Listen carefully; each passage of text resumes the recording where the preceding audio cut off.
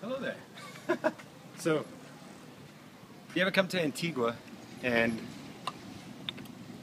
somebody gives you directions saying take a left or a right and you find a church? Don't listen to them. I haven't seen so many churches in one town in ever, but looks like the earthquake in '76 kind of shook a bunch of them up, so they've kind of just left them as they are. So they're really beautiful. They're kind of crumbling, but you can really kind of see the inner makings of how they built them and what materials they used, but really ornate and hand carved, and they're beautiful.